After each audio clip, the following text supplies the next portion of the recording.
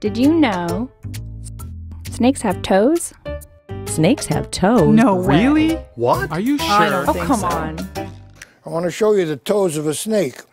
I'm Dr. Howard Evans at the Veterinary College of Cornell University. I'm in the anatomy department.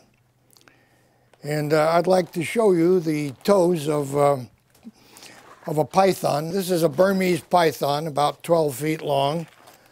And here's the tail end right here. And you'll notice at the tail end it narrows kind of abruptly. And it's right here that the toes stick out from the pelvis. They actually have a pelvic girdle inside.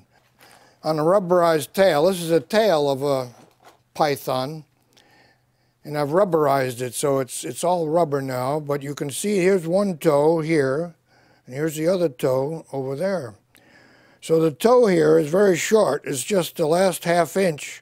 And the rest of this is the pelvis. So the toe is attached to the pelvis. Essentially, the leg has been lost, but the toe has been kept. If we had a skeleton of a python or a boa, the toenails stick out of the skin right at the end here, just the very tip. And the other bone that connects it with the rest of the skeleton is the pelvis.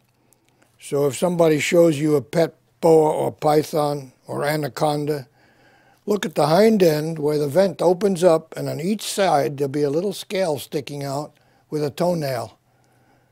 So some snakes, as we say, boas and pythons and little worm snakes do have remnants of the hind limb. And those are remnants of the fact that snakes came from lizards, and lizards have feet. So although there's no leg on a snake, there are toes. Snakes have toes. Now you know.